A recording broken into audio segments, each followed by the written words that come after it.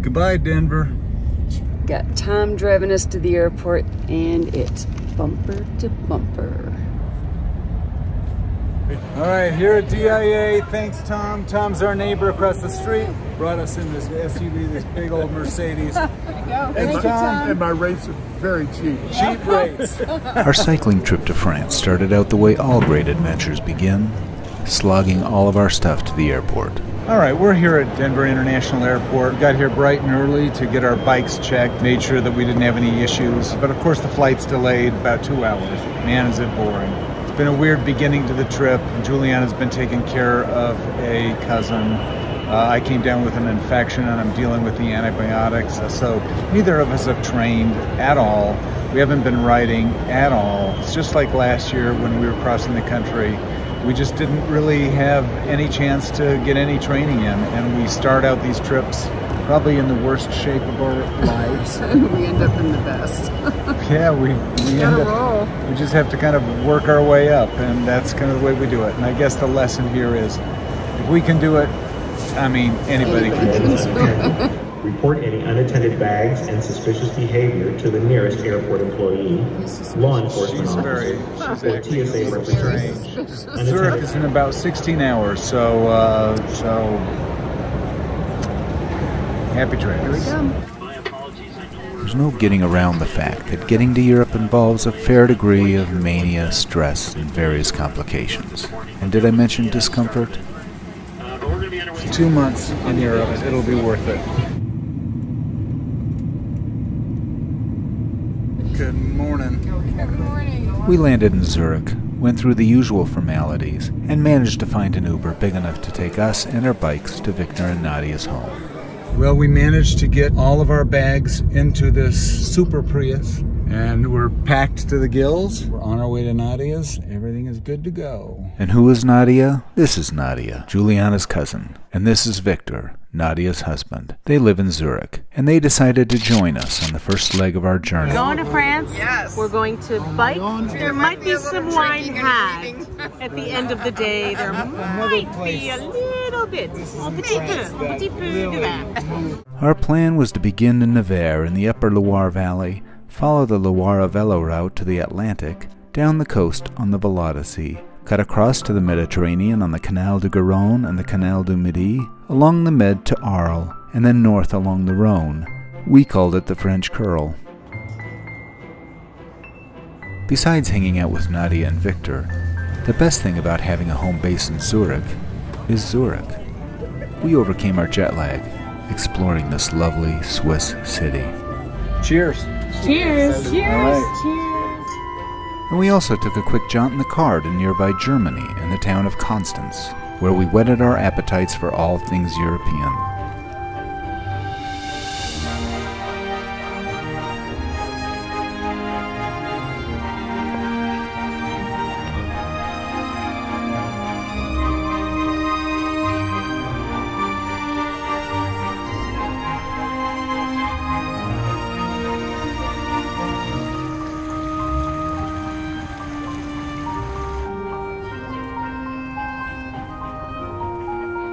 But we also had some work to do. Putting our bikes back together was no small feat, and it took a couple of visits to a bike shop in Zurich to get everything working properly. Well, we finally got the bikes put together. It took us most of the day. I always have this problem with my handlebar stem. It's got an extender. I have to take it into the bike store every time I rebuild it. So we did that. We went down into Zurich and found a bike store that did it for pretty much free. It's very, very generous about it. Finally got everything set up. Victor and Nadia's bikes are all set up, and we're ready to start doing some test rides tomorrow. Taking our first test ride. Gonna do a little ride along Lake Zurich and just kind of checking to see if all the bike stuff is all put together right. Otherwise, just enjoying a beautiful day. How's it going back there, Victor? Well, let's go to the right. We finally put our feet to the pedals, brimming with anticipation for the adventure through France that awaited us. but for now, just enjoying the foothills of the Swiss Alps and the calm waters of Lake Zurich.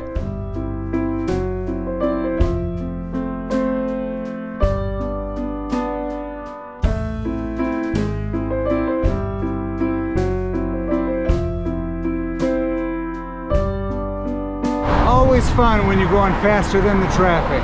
Always a good time. Riding through Altstadt in Dillersville. I don't know the name of this town. Can we walk it through? I think we have to, but I'm going to check. The Swiss just have one of the best bicycle systems I've ever seen. There's just signs everywhere, trails everywhere, great bike paths. It's just an amazing place to ride.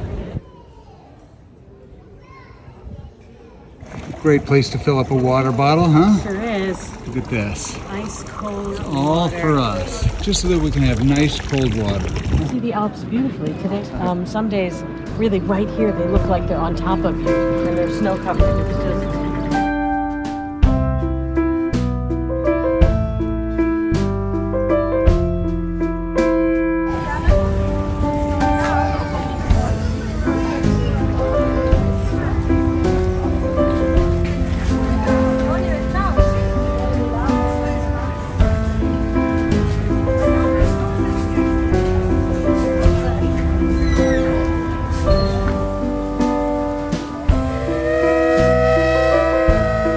We rode south along the lake and enjoyed a glass of wine and a glorious sunset over the water before returning to Victor and Nadia's home for the night. Early tomorrow morning, we get on the train and begin our adventure through France. Cheers. cheers, cheers, cheers. Life is good. Life is good. Here's to wine, Spanish wine on the way to France. Woo. On the way to France. In Switzerland.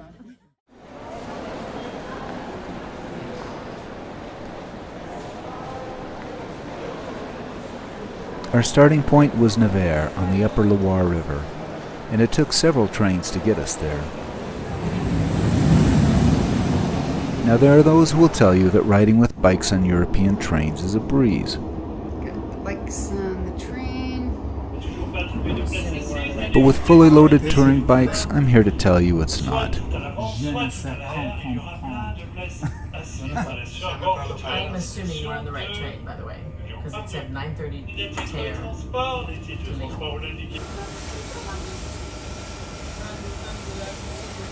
But we made it to Nevers and to our hotel, where, hot, sticky, and wet from the rain, we crowded onto a hotel elevator and found ourselves promptly stuck. J'entends pas ce que vous dites. Est-ce que j'ai essayé? Stuck in the elevator. Here we are. Don't even think about it. We were just loaded and this kind gentleman came down to meet us. And now, the elevator's not working and we're stuck. Sorry. Oui, bonjour, je suis au 20 avenue Pierre-Vérigovois, bloqué dans un ascenseur entre le -1 et le 0. On est 5 actuellement. J'entends pas ce que vous dites. I've seen movies like this. Allô? But of course we were rescued in time for our first of many delectable French meals and an explore around the town.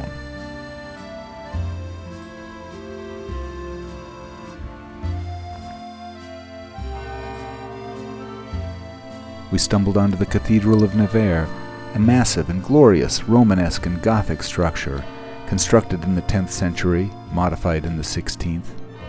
Anybody for a little confession?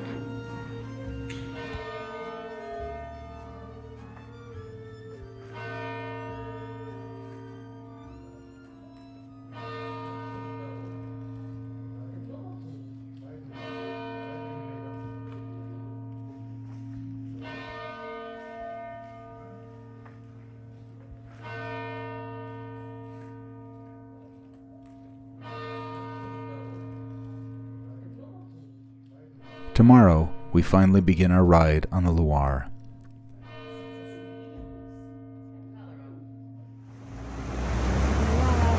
First view of the Loire of France. What do you have in store for us? Cannot wait. Got the elevators. Oh, yeah.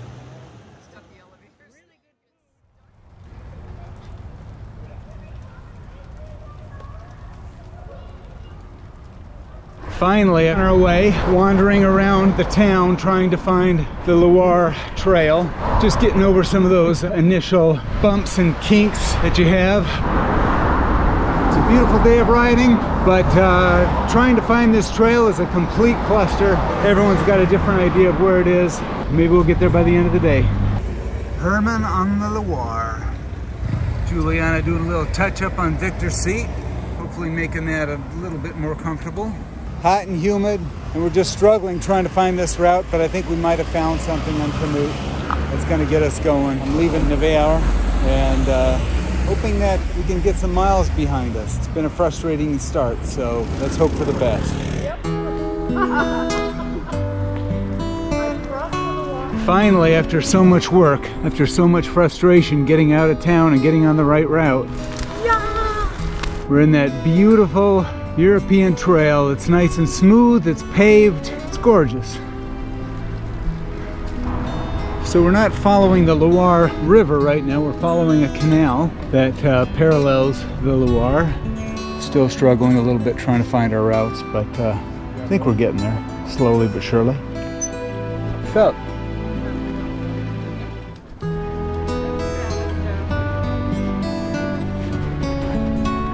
Morning. Good afternoon. Good afternoon. When's the last time we said those phrases together, huh? That's right. It's another day on the road, the first day on the road since Kittery, Maine. Yeah, this is a canal along the Loire. Very European, very French, very green, even though we're in a drought, and freaking gorgeous.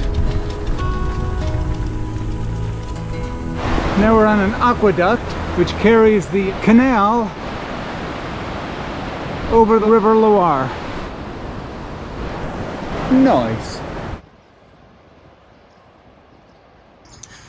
Our first day on the Loire. Stopping for lunch. It's been a good day so far. Rough start, but a great day. Some beautiful people. So happy to be with them. I saw that job. They wanted someone that spoke English. Hey, baby. Hey, baby. How you doing? Oh, having the time of my life. We are living large. This is what it looks like. Can't put a price tag on that. Only an airplane ticket.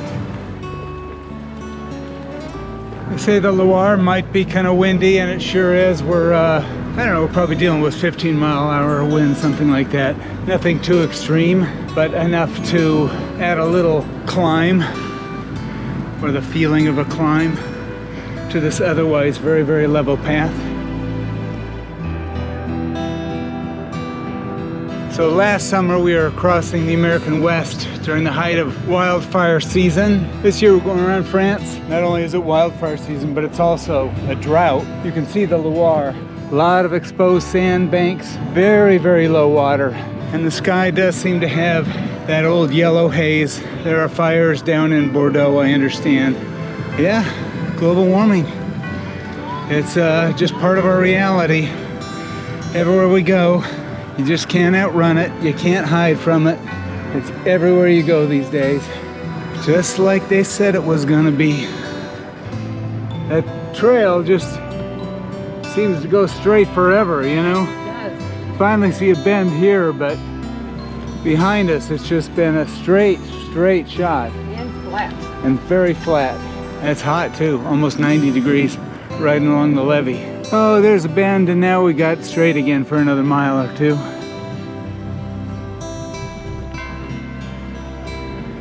Fly away, little seagull, fly away. Or whatever you are. Pretty town. So we're not gonna make it all the way into Sancerre, which is what our ultimate destination was for the day. But we're going somewhere instead, I believe, Pouilly-sur-Loire on the Loire. And after a rough start with confusingly marked trails, the trail has been really, really clear and very easy to follow. We downloaded something from Canute, an existing route that should take us all the way to the ocean if we choose to go that far, and has been pretty much rock solid as far as guiding us along the way. It's been a great ride since then.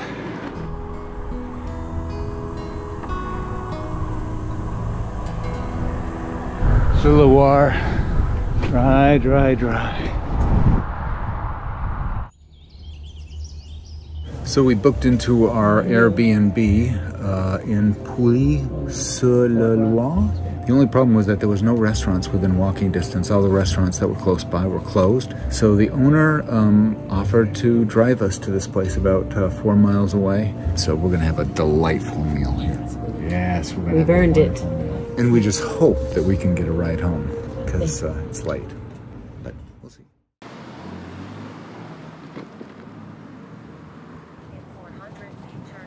Very promising start.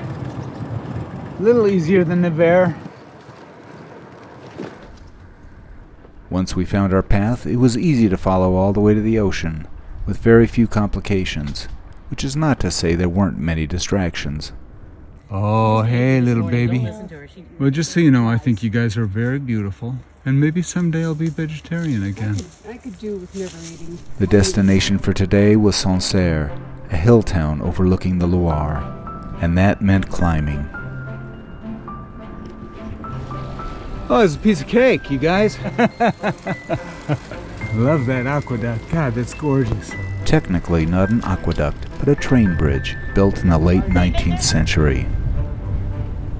Sancerre is a medieval village located on a high-rise above the Loire. Founded in the 11th century, although there's evidence that the area was originally settled by the Romans. It has a fascinating and colorful history. Charging up the hill to get to Sancerre, a hill town overlooking the Loire. Beautiful views along the way, although we're pretty focused on pedaling. Testing our climbing abilities in a big way right now. Don't know if you can see how steep that hill is. I don't know how steep it is, but it's good and steep. Everyone's holding their line though. It's good.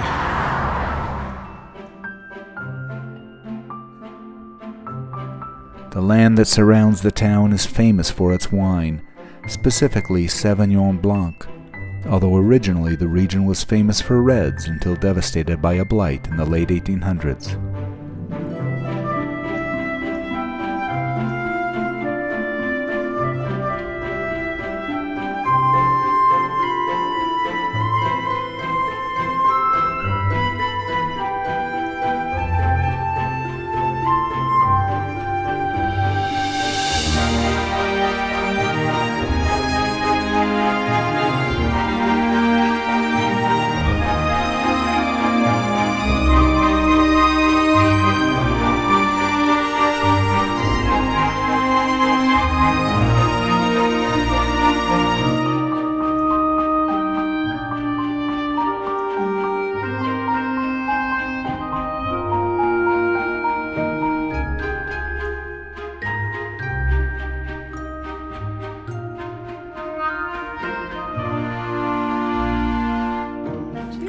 Cheers. Second day in Sancerre, the rain finally came. And the rain came. Didn't rain all day, but you know. But we got a little rain, and it's happening now in the thunder.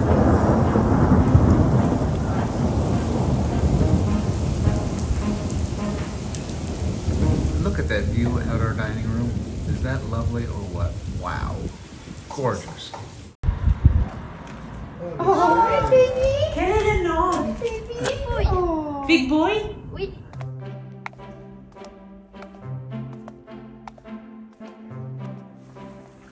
We spent an extra day in Sancerre, thoroughly enjoying this fabulous town with its tumbling houses and serpentine streets. Along the way, we discovered a mysterious monument of sorts, a well into which a mayor of the town had been thrown into, if I'm not mistaken. Just one more thing that made our visit to Sancerre a little more special.